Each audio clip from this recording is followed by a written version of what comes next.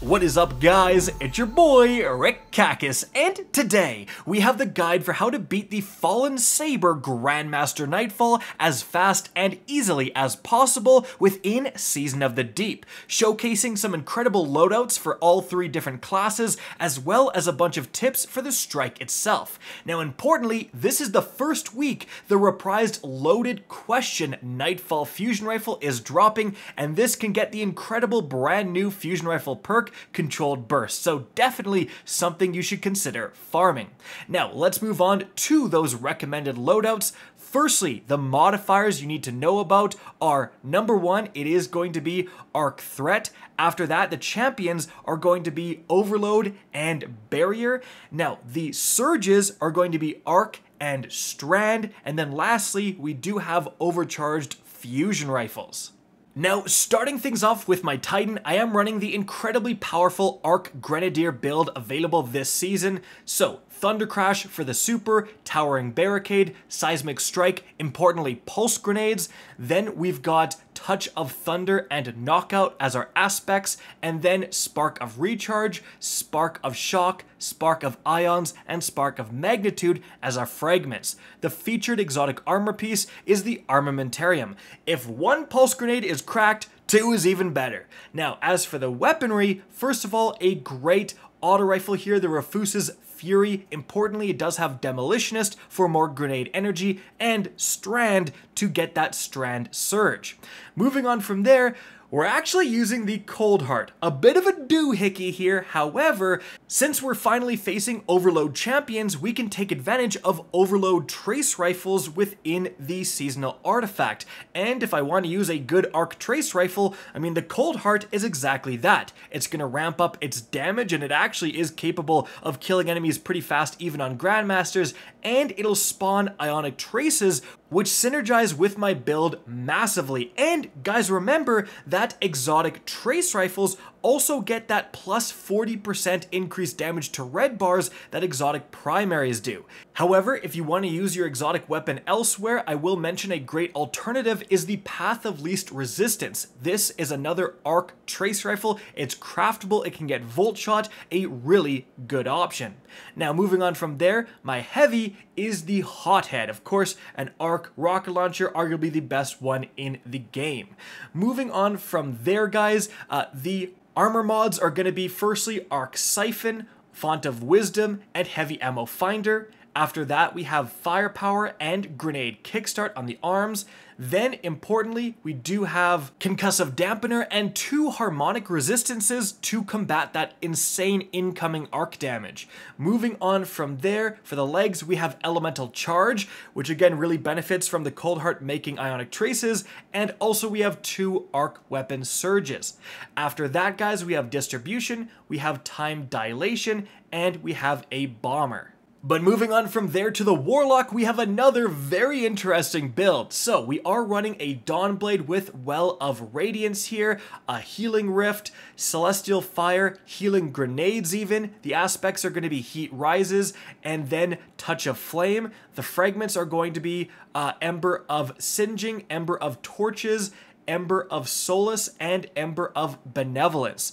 Now, after that, the featured exotic is actually the brand new Cenotaph Mask. Now, this is actually going to make trace rifles automatically reload their rounds from reserves, and it's going to mark more powerful enemies with your trace rifle, and killing them will provide heavy ammo for your team. Now, importantly, it says that you have to have a matching element of trace rifle. This is not true, and additionally, it's actually going to create special ammo for you, the user, so you have a ton of trace rifle ammo just continuously using your trace rifle, and so we're using the Navigator. Again, you don't have to match elements here, so the Navigator being Strand, taking advantage of that Strand Surge, and also providing Woven Mail for more protection for your team is incredible. And guys, throughout this entire Nightfall, holy crap, did we have a lot of heavy dropping. So again, a great way to take advantage of the fact that you can use your trace rifles to deal with those overload champions. Of course, if you don't have the Navigator, you can use any other trace rifle and it will work with this exotic. Now, the other weaponry we're using is going to be the Amit AR2. This is a craftable auto rifle, again to deal with the barrier champions, and this one can just get access to incandescent. It's a totally fine weapon. And then after that, we have yet another hothead. Now, moving on to the armor mods, firstly we have Harmonic Siphon, and then Heavy Ammo Scout and Heavy Ammo Finder. After that, we have Focusing Strike, we have Harmonic Loader, and Impact Induction. After that, we have Void Resistance, Solar Resistance, and Arc Resistance. So the trifecta, again, I would recommend more focusing on Arc. After that, we do have Arc Scavenger, Arc Weapon Surge, and Recuperation. And then lastly, we have Powerful Attraction. Then we have Font of Restoration. And lastly, a Time Dilation. Now, moving on from there, last but certainly not least, we have the Hunter, and we are running the Night Stalker subclass. So the Deadfall Super, Marksman's Dodge, Snare Bomb, and Vortex Grenade. Now, the aspects are going to be Stylish Executioner combined with Vanishing Step for invisibility. The fragments are Echo of Undermining, Echo of Obscurity, Echo of Starvation, and Echo of Persistence. Now, importantly, the featured exotic is the Gear Falcon. This thing is cracked. I mean, I made a whole Gear Falcon build video the second this thing got a buff, and oh my goodness, this is probably the easiest way to get constant volatile rounds and invisibility by simply dodging, going invisible, breaking that invisibility by shooting and getting volatile rounds. Now, what are we putting volatile rounds on? Well, that's actually going to be the Gnawing Hunger. So this is just a great void weapon. A lot of people have access to this, and this is again going to deal with those barrier champions. Now, to pair with that, we actually have a Riptide. So this is just a very powerful fusion rifle for PvE, but importantly, remember, Chill Clip is actually going to deal with those overload champions because slow can stun overload champions.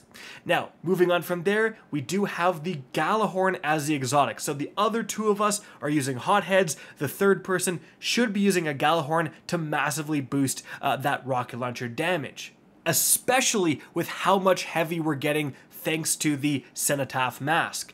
Now, moving on from there, the armor mods are going to be firstly Heavy Ammo Scout, Ashes to Assets, and Void Siphon. Then we have Void Loader, Impact Induction, and Firepower. We have Harmonic Resistance, Concussive Dampener, and Arc Resistance. We have Insulation, Innervation, and Solar Scavenger. And lastly, we have Reaper combined with Powerful Attraction and Bomber. Alright, so moving on from there to the tips for the strike itself, the first thing you need to do is hold out on this Warsat for an extended period of time when tons of enemies are spawning. The most important thing to know here is that the longer you transmat this Warsat, the more the number goes up, the more waves of enemies are going to spawn. But that means that what you can actually do is when you see the first ship coming in, you can simply back off of this objective, and that's going to allow you to completely clear that first wave of enemies and have no more enemies spawn until you are ready to hop back into the Warsat and continue the objective enough for another wave to spawn. So like, don't stay in the Warsat past around 30 before getting out, because you're going to have tons of ships coming in if you just stay in here. Now, speaking of the ships, whenever you see a ship, you're going to want to do what you see us do. Everyone focus fire on those turrets. You want to blow those up as quickly as possible, because if you don't, they will absolutely eviscerate you. The good news is once you're on top of those things, oh my goodness, one single pulse grenade where all the enemies are dropping will kill pretty much everything. And actually, you do want to kind of focus fire where the enemies are dropping out of those ships. Even if you're using your rocket launchers, remember you're going to get your heavy back pretty easily with these loadouts, because if you don't, enemies will go invisible and kind of sneak up around you and can cause some issues. Now, moving on from there, once you're done with that objective, you're going to go underground, and once you enter this base, it is a little bit difficult. This is absolutely where you should be planting a well, as you can see, and just killing as many enemies enemies as you can. Try to focus fire, especially the barrier champion at the back of this area, because if you don't, the barrier champion is going to protect all the enemies back there, and that includes a lot of snipers that can ruin your day. Also keep in mind that invisible marauders are going to come up to you. This is just like probably one of the harder parts of this strike, so keep the healing wells and the rifts and stuff going, and then hopefully you can put out enough damage to deal with these enemies. However, don't be afraid to backtrack back through the tunnel if you need a little bit of space between you and the enemies. But moving on, importantly, you're going to eventually kill all the enemies, and then you have to go up to this area here, open up the vent, and then blow it up. The important thing is that the second you blow up the vent, as you can see, 2 Overload champions are going to spawn in this hallway. So you want to do exactly what you see our team do. Set it up so that as soon as they spawn, your entire team is there, ready to stun them, and then unload your heavy to kill them as quickly as possible. If you don't do this, they're a huge issue. But if you can accomplish that, again, just sit in the well, kill the rest of the enemies. It's really not too bad. In fact, once you kill those champions, you can kind of ignore some of the enemies and just hop into the vents and continue on your way. Now with this section here, just send one person to go and collect the orb and make it back through the electrified hallway. Just have a couple of teammates sitting here do exactly what you see me do and blow up the exploder shanks before your teammate gets there to make that deposit. Moving on from there, you're just generally going into different areas and killing a lot of enemies and certainly a lot of champions, but then eventually you're going to get to the boss fight. A word to the wise, when you're jumping down here to the boss fight, really be careful. Like, kind of try to do what you see me do and avoid touching that slanted wall. For whatever reason, if you touch that wall the wrong way, your character will just physics to death and you'll just randomly die there. It's been an issue for years. I don't know why Bungie hasn't fixed it.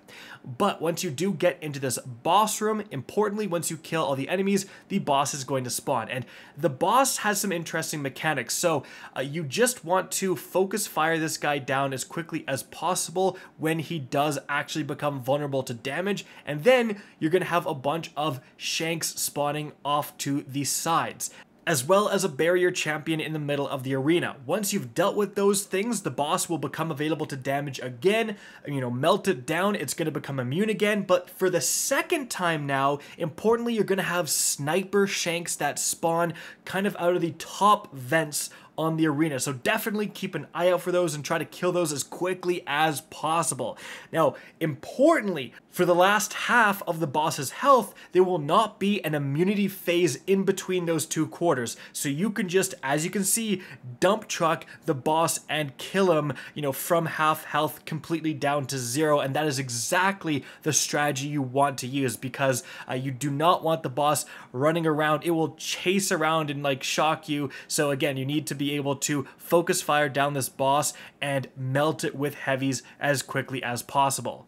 And so guys, there you have it. If you do everything efficiently, honestly, this is one of the fastest Grandmasters currently available in the game, especially after Bungie nerfing things like Arms Dealer and Lake of Shadows. You can get your runs down to around 10 minutes, which is insane for how much loot you get at the end. So absolutely guys, I think it's a week worth farming. Guys, I hope you enjoyed this video, found this informative, and if you did, please remember to help me out by simply rating and especially sharing this video. If you guys want to see more Destiny 2 content similar to this, don't be afraid to slap that subscribe button. If you want to get in touch with me and keep up to date with the latest channel activity, the best way is to follow me on Twitter at RickCacus. That is linked in the description down below. Again, I hope you enjoyed the video, and as always, have a good day.